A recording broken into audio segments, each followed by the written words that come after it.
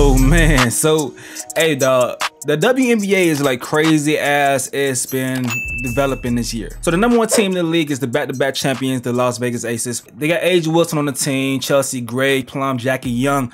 They got some goddamn ballers on their team, but they raw as hell. So the Las Vegas Aces have been receiving so much support for a good amount of time. People surrounding that organization have been trying to show them as much love as possible, but the WNBA is like, no, we gotta chill out because it's an unfair advantage. So I don't know if you guys are familiar with the charter plane controversy in the WNBA. Some teams can afford it, others can't. Aces have been a team that can afford it, but up until Caitlin Clark came into the league, they weren't able to go ahead and fly shit. Caitlin Clark came, that shit changed. So with that being said, now the W is thinking that things open up. We can show love to our players because we are making a transition in this league and things of that sort. So you have the city of Las Vegas that decided that they want to go ahead and do something special for the ladies. Hey everybody, I'm here with leaders around Las Vegas and members of our board at the LVCVA. The Aces have been on a historic run, two-time world champions. We're here to do something historic with them too. So come on in, let's take a look. Today we want to do something that is new, something I don't think anybody's ever done before. And we want to recognize you individually. We want to put some money in your pockets. So we've got an offer for you. We think it's a great offer for us.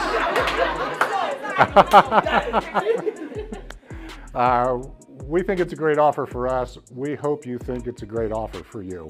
But we would like to offer each of you individually a sponsorship for this year in the amount of $100,000. The offer is really simple. We want you to just play. We want you to keep repping Las Vegas.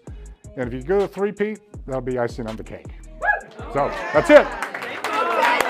One other thing, I just want to let you guys know, we have talked to every one of your agents. Oh, yeah.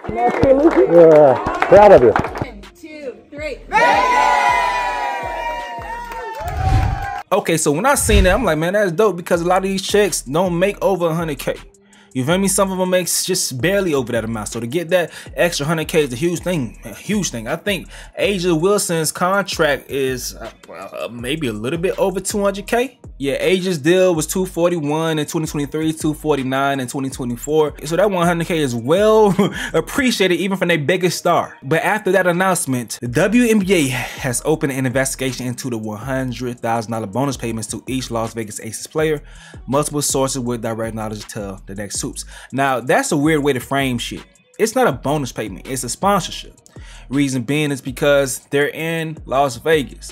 It's an attraction to go ahead and see this team that's amazing play, you know? So since the city's going to be promoting this team, blase, say, come see the Aces, that's promotion. The city makes more money off the team, so why can't the city go ahead and sponsor the team? The same thing happens in other sports. That's why people love to come and play in Miami. They love to go play in Los Angeles. You play in bigger markets. If your team is good enough, you have local endorsements that you easily get. So I'm saying if a car dealership or whatever wanted to go ahead and give these players endorsements, they can't accept them? For what fucking reason? That sounds crazy as hell to me.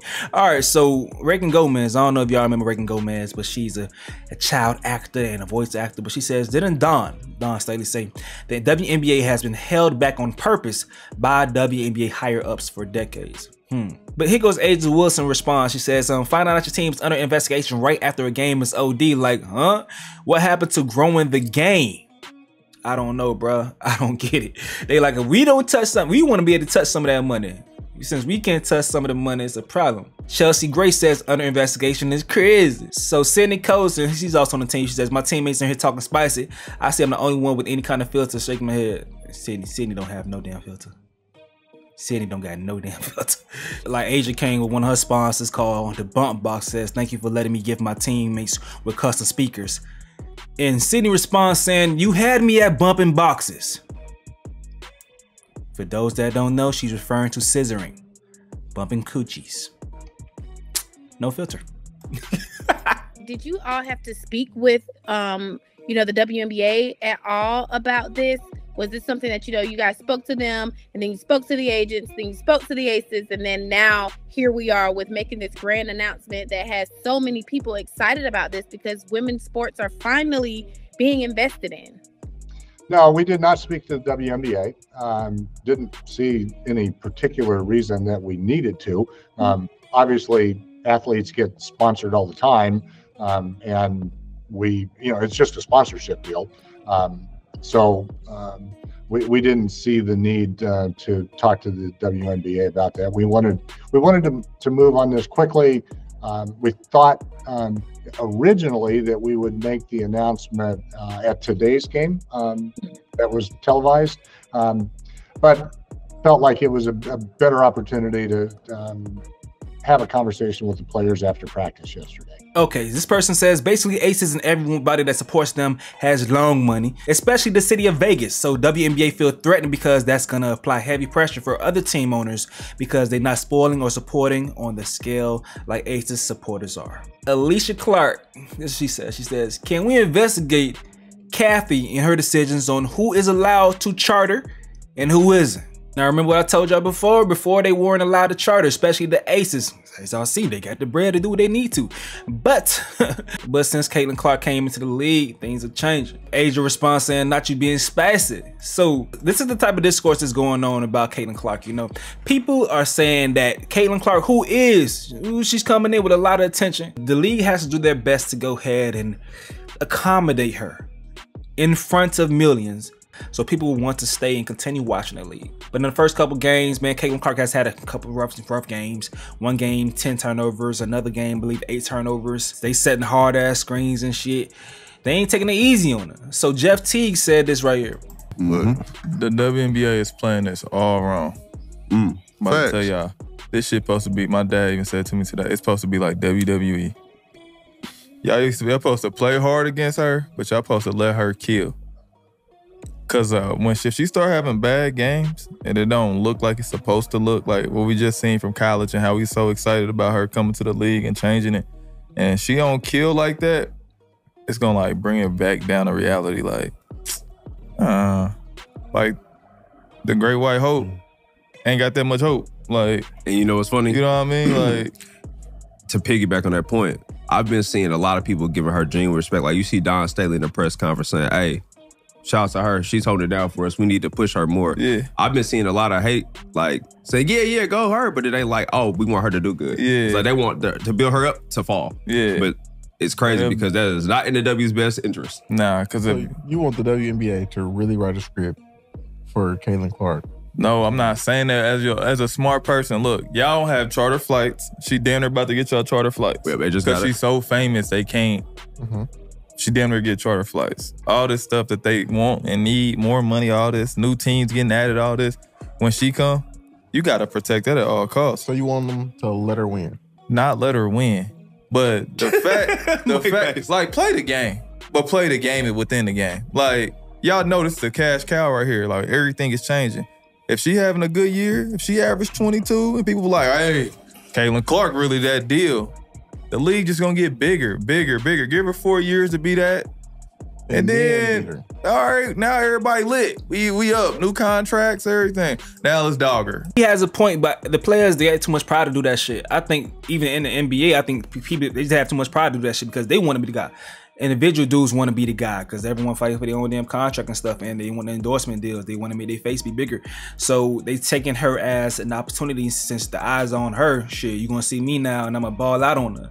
And it's crazy when I hear things like Great White Hope, because even when it comes down to it, 2 players that cooked this past weekend was Sabrina Ionescu and Brianna Stewart. Like, Stewie's the one who crushed the ass on that screen. So the other white chicks out there like, shit, I'm a problem too. I'm a problem too. And we could steal some of that shine. Maybe they stay watch for us. W got a lot of white chicks that's ballers, bro. Now, in response to what Jeff T says, Jamil Hill says, this is quite possibly one of the stupidest arguments I've ever heard, and I truly enjoy this podcast.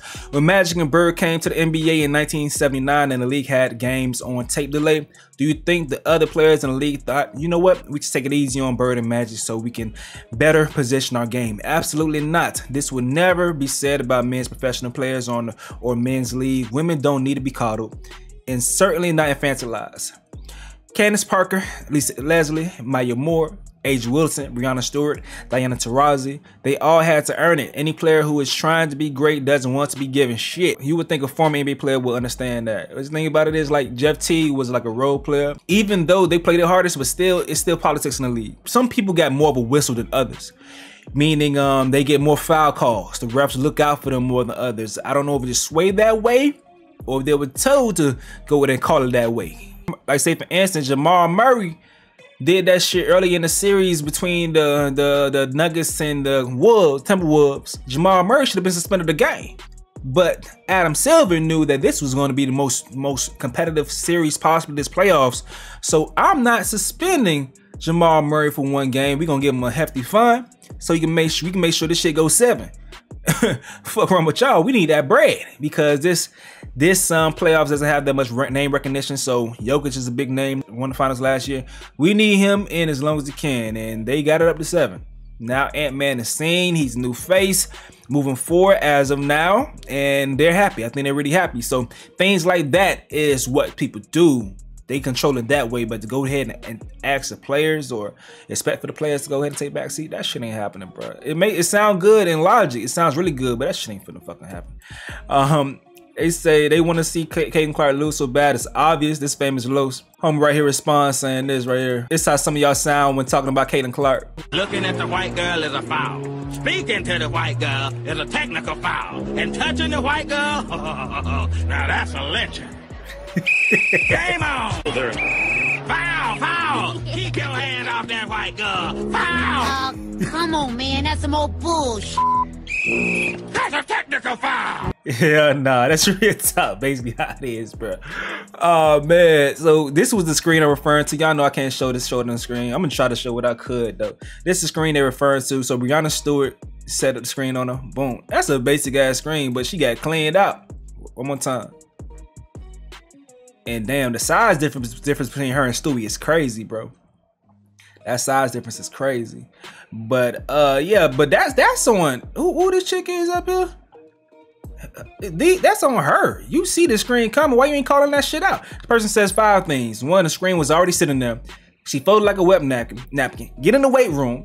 Keep your head on the swivel. And snap on your teammates for not calling the screen out. Like, you got 2 teammates sitting there staring at the shit. Why y'all not calling that out? What the fuck's wrong with y'all? But this is what happens when you have a team that had the #1 pick 2 years in a row. That's what's going on. I don't understand what the hell people thought was gonna happen. Caitlin Clark, Aaliyah Boston, both #1 picks. They both were #1 picks on his team. That means the team sucks. The New York Liberty, one of the best teams in the league, they lost in the damn the finals last year to the Las Vegas Aces. So of course it's gonna be a hard game. What do y'all expect? Like, are y'all just Caitlin Clark fans or fans of fucking sports? Like, this is what I be thinking when people have these conversations. Are y'all fans of fucking sports? Now I know a lot of people are fans of sports. They just want to see it do good, but they think, oh, like, what y'all want the players to not play hard? Of course the players want to embarrass and beat it. Like what Lo said earlier, they want to see Caitlin Clark lose so bad. It's obvious. The players, of course, the players that's playing against her want to beat her. She has the big name. It's like, you ain't gonna come in this league and it's gonna be easy. What the fuck you expect these people to do? What would y'all do if y'all in these positions as athletes and competitors? Y'all gonna try to win. What the hell y'all expecting, man? They said Caitlin Clark driving home after every game.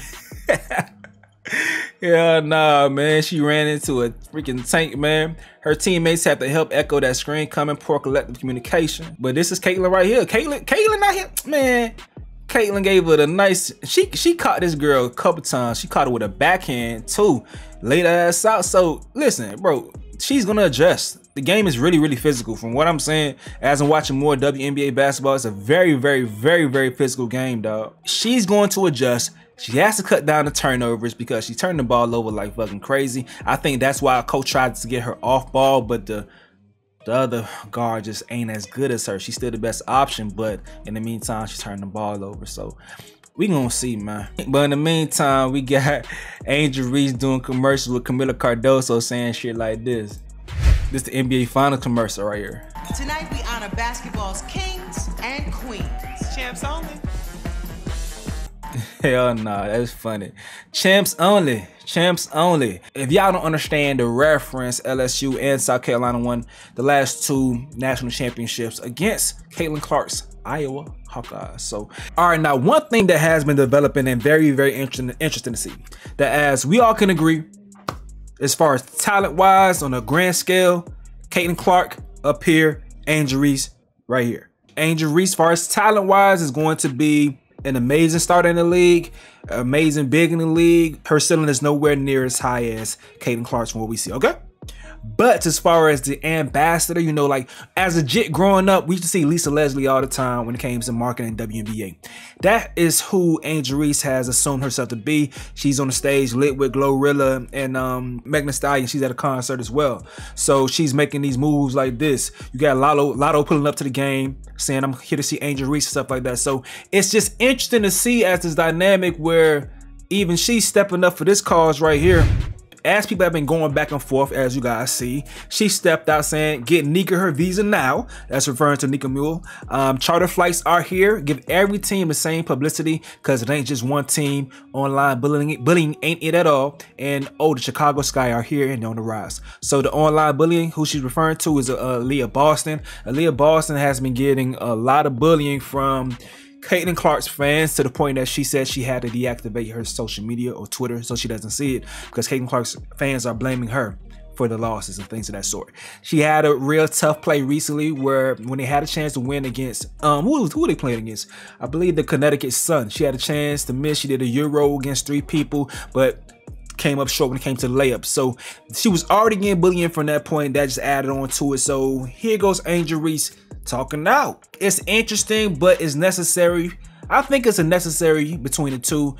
Even as I look back, I don't think she has the same level as far as talent wise, because we see the folks that's the ones that's coming to the league. You see Caitlin Clark, she's a beast. You see in the future you're gonna have Juju Watkins coming in. It's some people that just have a whole nother level of talent. But at the same time, you see Angel Reese still, she's trying to take that position as a league ambassador. So as I'm seeing, it feels like what people explained to be when Magic and Bird came into the league, with Magic being the more guy with a smile on his face, front face, and the X, Y, and Z, where Bird was just trying to handle business and get them W's. It feels like that. It feels like that. But y'all gotta let me know what y'all think, man. So the comment section is yours. Let me know what you gotta say in the comment section below. I'm going to get up out of here, though. This has been another update with Stace. Yo.